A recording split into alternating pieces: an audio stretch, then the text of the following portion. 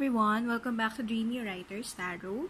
So for today's episode, we're going to ask the tarot cards or the spirit guides, what will your children be like? Okay, your future children. So for those of you who are expecting kids or we're just very curious what their kids would be. Okay, so this one is for you. Okay, now we have 4 piles to choose from. We have pile 1, which is the Queen of Cups, pile 2, the Queen of Swords, pile 3, the Queen of Pentacles, and pile 4, the Queen of Wands. So, pick the Queen that calls out to you the most. Okay, and then when you guys are ready, let's get started with pile number 1. Hi, pile 1. If you've chosen Queen of Cups, or yeah, this one is for you. Queen of Cups or pile 1. Okay, we'll start with the tarot first. So, we have here the Tower card. Next, we have the King of Pentacles. Then we have the Queen of Pentacles. Okay. We also have the Chariot. Okay, there you go. And then we have the Knave of Cups. Okay. So, pile number 1, what will your children be like? Okay, in general, okay, to be honest, what I'm seeing here is actually a hesitation about having kids in the first place. Okay, so, or there's one, or probably, in the long run, okay, you may be having problems with conceiving a child, or possibly along the way decided that you do not want to raise kids at all. Okay, so whatever it is, okay, there will be something that would happen in the future at home that could greatly affect this decision. And then whatever it is, the good thing is both you and your partner, okay, so it's the king and queen, they're beside each other. So this is gender neutral, so this can be for same sex partners, same gender partners. So whatever it is that you both decide on, it's going to be mutual. Okay, and you both may come to the decision that yeah, you do not want to have kids at all. Okay, and then with the Chariot, it's saying that you're kind of decided okay, with this matter. So it's like you're really on a strong position to not raise kids at all. That's why we have the Knave of Cups or the Page of Cups in the verse. But another message that I'm getting is that it's still unwritten. Okay, so yeah, you may decide to not have kids, but it's the universe is saying that it's not the final answer. Okay, so there will still be that possibility for you to raise a child. Okay, so it's like an open-ended question of maybe that's what you've decided on in general, but the end deal is not exactly how you think it would be. Now, let's see here, what are your message from the spirit guides regarding this question? So, we have here, live your bliss. And then we have, your beliefs are right for you. Oh, okay. Yeah. And then ask for guidance. So, with the one here, yeah, it's probably confirming the fact that maybe you guys are a young couple and maybe you're just starting out, or maybe you're not ready yet to have kids. So whatever it is, it's saying that it's okay. You don't have to be pressured, you don't have to feel hurt with other people's judgment or what other people have to say about you in terms of this decision. Okay, and then we have asked for guidance because yeah, so it's kind of like confirming the last card. So it's saying that maybe there's still a possibility for you to have children. Okay, but whatever it is that you actually want to do on, you may be asking for advice, maybe not emotionally but scientifically. Some of you may consider adoption, or some of you may consider a surrogate parenting. Okay, so there's this message that in the future, in the long run, you guys will be seeking some kind of guidance or professional help with regards to this connection. Okay, so for the next one, we'll pull out some letters. So what are significant initials in terms of this connection? So this can be your children's initials or your initials. Okay, I'm getting these letters. So we have here, for the first one, we have G. Okay. Then we have H. We have N. And then we have W. Okay. So this may be initials of your name, your partner's name, or something significant. Okay, in terms of this reading. Alright, so thank you so much, file number 1. That is it for us. I hope you like this video, and if you do, please subscribe to my channel. I'll be posting new content every week. So thank you so much for watching, guys. I'll see you soon. Bye! Okay, hi pile 2. If you've chosen the Queen of Swords card, this one is for you. Okay, so let's put her here. Now, we'll start with the tarot. So we have the Knave of Wands, or the Page of Wands. Next, we have the King of Wands. Okay. Sorry, it's a bit... There you go. Next, we have the Hanged Fae, or the Hanged Man. We have the Queen of Cups. Okay. And then we have the Knight of Wands. Okay. So, pile number 2. What will your children be like? Okay, I'm getting 2 messages here, 2 interpretations. So for the first one is, okay, it's either that if you're a female watching this, okay, you may be a step parent, you may become a stepmother to 2 kids, okay, 1 boy and 1 girl, okay, or there's also a possibility for you to give birth to twins, a boy and a girl. Okay, but whatever it is, your children will have a very strong connection to their father. Okay, or if you're a guy watching this, you know, your kids will probably look very much like you, or think, feel, or, you know, like the things that you do. So it's like a carbon copy, a photocopy of the dad. So yeah, there's a strong connection with the father. Okay, but it's not saying that, you know, you totally won't get along. If you're a mom, no, it's not saying that you won't totally get along with your kids. No, it's just that, you know, they're gonna be very, very close to their dad.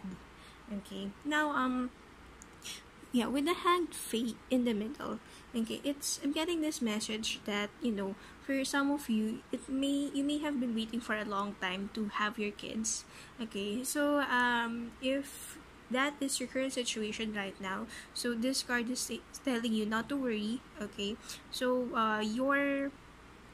what you've been waiting for, your kids, okay, they will arrive at the right time, and in fact, it's gonna be a great household. Okay, I can see it's actually a pretty tight household, and there's a balance. It's like whoever the mom is, it's like you're the balance. Okay, you're like kind of like the one who holds the family together, keep them back to their senses, you know, because they all think alike. So I'm getting the message that, you know, your family, your husband and your kids, they may be very they may be very extroverted, you know, good communicators, very passionate.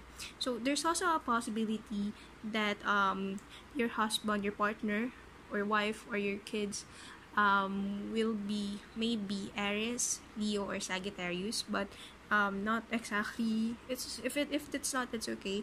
But yeah, they will really look to take after the father or the paternal side of the parents. Okay, the more paternal one of the parent. Okay, and then yeah, it's a boy and a girl. Okay, definitely 1 boy and 1 girl. And although they're both take after their dad, the boy, okay, the male will be a lot more closer to the mom, and then the female, okay, will be a lot more closer to the father. Alright, so this time let's move to the spirit guides message for you in terms of this question. So we have here, make each day count, and then we have, you are here for a reason. So I'm getting this message that, you know, this may probably because of the waiting that you're feeling. So with the make each day count, it's telling you that not to worry. Okay, just enjoy the days that you're having, the days that you're experiencing right now. And don't feel bad. Okay, you're here for a reason. So they will come. Your family will be there for you at the right time. Okay, so I don't have to feel sad if it's not yet happening right now. So this time, let's move to the letters. Okay. So what will be significant letters with this connection? Okay, there you go. We have 4. So we have G, and then we have E. Oh, we have A, and then we have K. Alright, so I don't know, keg or age. Oh, yeah, this will say age or cage. Okay, or this could be maybe thinking of names that starts with these initials. Right, so that is it for us, pile number 2. I hope you like this video, and if you do, please subscribe to my channel. I'll be posting new content like this every week. So thank you so much for watching, guys. I'll see you soon. Bye. Okay, hi pile 3. If you've chosen the Queen of Pentacles card, this one is for you. Okay, so let's start with Tarot, Oracle, and then the letter charms. So for the first card, we have the Knight of Pentacles. And then we have the Three of Wands. Next we have the Knight of Cups. Next we have the Ace of Wands. And then next we have the Four of Wands. Oh, okay, this is actually interesting. Okay, so Queen of Pentacles, pile 3, what will your children be like? So in terms of number of kids, okay, I'm seeing that you guys may be planning on just 2. So for some of you, it's just 2 or more. But okay, you will have an unexpected child, probably a third unplanned kid. Okay, but the good thing is there's nothing to worry about it. Okay, so the last child, the last born, may actually end up being the favorite. Okay.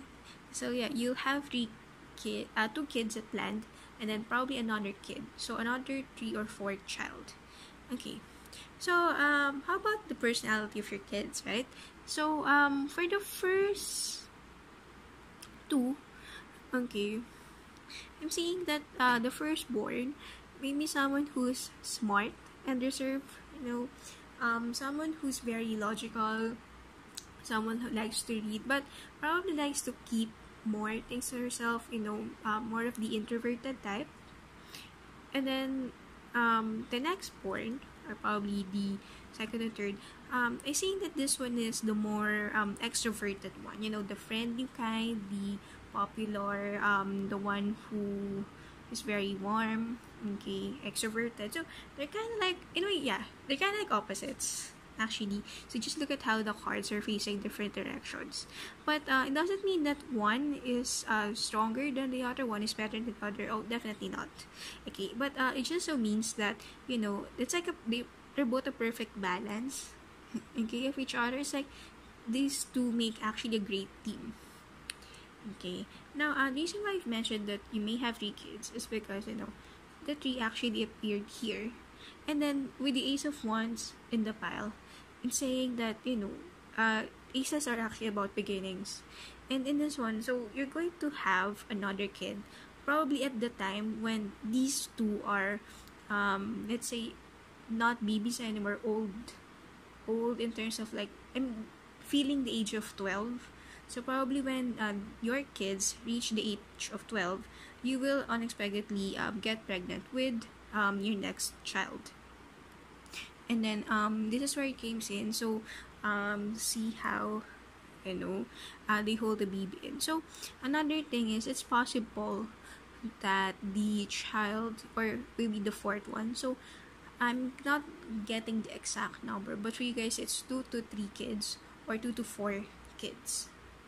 Okay, so yeah, but either way, it's going to be a very happy family life. Okay, your kids are gonna be very close to each other. Okay, they're gonna be there for each other, have each other's back. So these kids will be, growing up loving each other a lot. Now let's see the message from the spirit guides. So we have here, like attracts like. And then we have choose love. Sorry, never choose fear. Choose love over fear. And then we have worry is a wasted emotion. Okay. So yeah, with like attracts like. So this definitely confirms that, you know, your kids, okay, your children will be very close to each other, you know. They'll be very warm and supportive towards one another. And then we choose love over fear, and then worry is a wasted emotion. So this may be messages about the last pregnancy that you have. So it's saying that, you know, you don't have to worry about anything. Okay, it's going to be loving, it's going to be alright. So yeah, there's nothing to worry about in terms of having another child. Okay, it's definitely a blessing. And you know, your kids, your elder children probably very excited to have another baby in the house. So this time, let's move to the charms. Okay, what are significant initials with this connection? Okay. So we have here letter G, and then we have D, and we have I, then we have letter F. Okay. Fig, I'm not sure. Fig, fidge, dig. Okay, so it's possible. Okay, so this could be initials of your children or names that you've been thinking of giving your future kids, or your own initials or your partner's initials. Okay, so that is it for us, pal number 3. I hope you like this video, and if you do, please subscribe to my channel. I'll be posting new content like this every week. So thank you so much guys for watching, and I'll see you soon. Bye! Hi pile 4, if you've chosen the Queen of Wands, this reading is for you. Okay, so let's start with Tarot, Oracle, and then we'll go to the letter charms. So for the first tarot card, we have the Knave of Swords, or the Page of Swords. Excuse me. Next we have the Two of Wands in reverse. Okay, next we have the Three of Swords. Next we have the Knave of Pentacles or Page of Cups. Sorry, Page of Pentacles. And then we have the Moon card. Okay. Oh, alright. So this is a bit interesting actually. Pile 4. Okay, so what will your kids or what will your children be like? Okay. So I'm seeing quite a lot of disagreements between you and your kids. Okay, so in terms of number, I'm seeing either 1 and 2, 3 at max. Okay, so just within those numbers of kids. Okay, and then with the Knave of Swords, okay, in here, what I'm seeing is that, you know, you may feel like, you know, your child, your child has, you know, a very unique personality, or this may be someone whom you feel is very different from you. So it's not a bad thing, but it's kind of like this, you know, when you were expecting, or when you were still dreaming of what your child might be like. It's like you have this vision in your head of how will they be in terms of personality, what they like, don't like. Okay, with the Knave of Swords appearing, it's saying that, you know, the child may be completely different from how you envisioned it. Okay, and then there's also some form of warning in terms of communicating with your child. So because of the differences in your personality, so it's not really a total disagreement that they won't love you. No, it's not the case of not being loved. It's more of actually being different from each other.